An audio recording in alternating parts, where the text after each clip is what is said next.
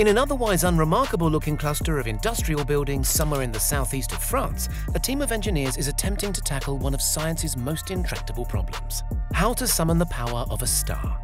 If they pull it off, they'll solve mankind's greatest existential problems at a stroke, radically reducing harmful pollution and tackling runaway climate change. Still, that's a big if. So join us today as we take a high-energy jaunt inside the world's largest nuclear fusion reactor.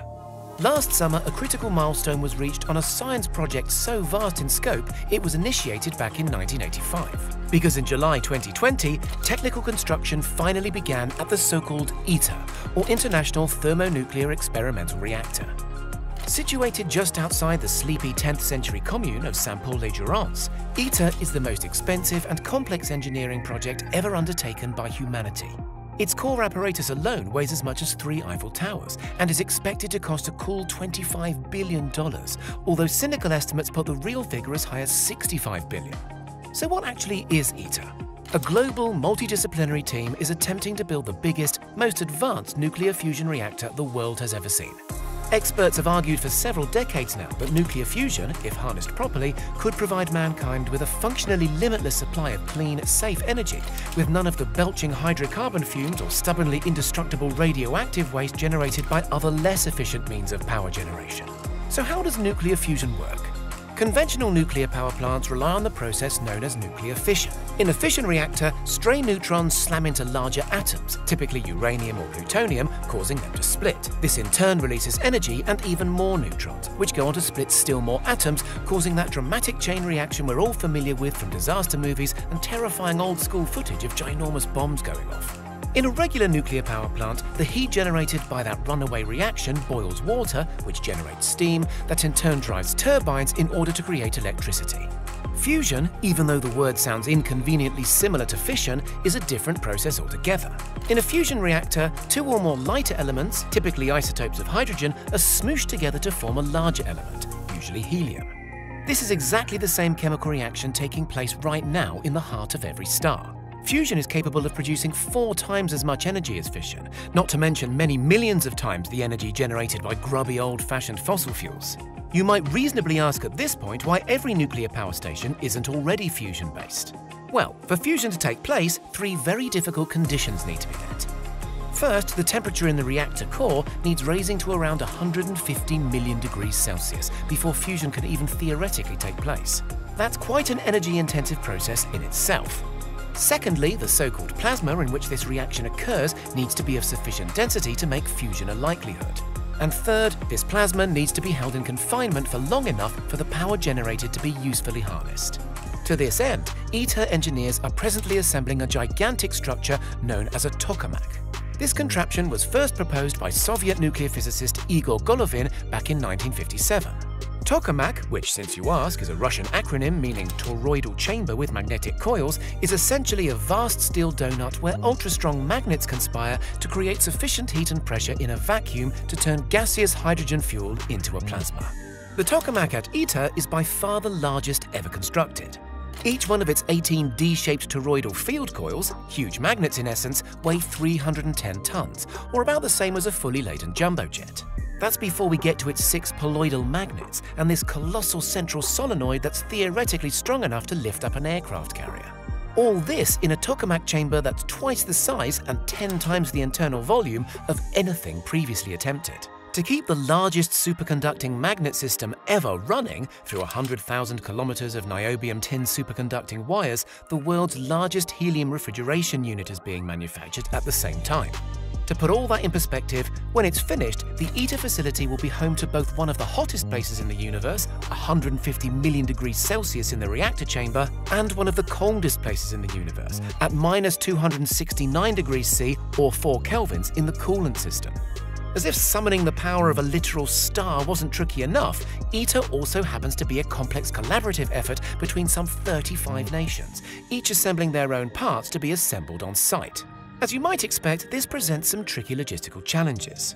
Certain individual components, among the estimated 10 million parts that will go into ITER, are being shipped from as far away as South Korea. Some bits weigh 900 tons and others are 4 stories high. A 104-kilometer road from ITER's nearest Mediterranean port at Fos-sur-Mer near Marseille has been specially upgraded at eye-watering cost. This multinational endeavour, which takes input from the European Union, United States, Russia, China and India among others, promises stakeholders, in exchange for their support, priceless experimental data and access to any intellectual property generated as a consequence of the project. When ITER finally manages to assemble this enormous, fiendishly complex jigsaw puzzle, the project has 5 concrete aims. The first is to produce 500 megawatts of power from a fusion reaction. So far, the record is just 16 megawatts, held by another smaller tokamak known as JET in Culham, England, which achieved this benchmark back in the 1990s. However, the JET team required 24 megawatts of heating power to even manage this. In essence, a net loss of 8 megawatts. At ITER, the plan is to use associated techniques to raise the temperature inside the reactor to 150 million degrees C and hope its plasma achieves a sustainable burn from a mere 50 megawatts of input heating power. If they pull that off, it will be the first time fusion has ever generated more power than was put in, by a healthy factor of 10. The second target for ITER is to demonstrate feasibility for the myriad associated technologies needed to support a fusion reactor. That means heating, the tokamak's elaborate diagnostic systems, its vast cryogenic apparatus for keeping the magnets cool, and everyday boring stuff like maintenance and control systems. ITER's third aim is attaining the holy grail of so-called burning plasma. That is, a fusion reaction which generates its own heat, making it sustainable for longer periods than is currently possible. The fourth target is arguably the most important, to prove the feasibility of so-called tritium breeding. It was established long ago that the most likely fuel for dependable fusion reactions is a cocktail of deuterium and tritium. Deuterium is, as luck would have it, superabundant, occurring naturally in seawater. Tritium, on the other hand, is extraordinarily scarce, with only around 3.5 kilograms at any one time available in nature, nowhere near enough to fuel that hoped-for fusion energy boom. As such, clever ITER engineers have lined their reactor wall with a nifty breeding blanket, comprising lithium-based materials in order to hopefully harvest and generate tritium as a byproduct of the fusion reaction itself.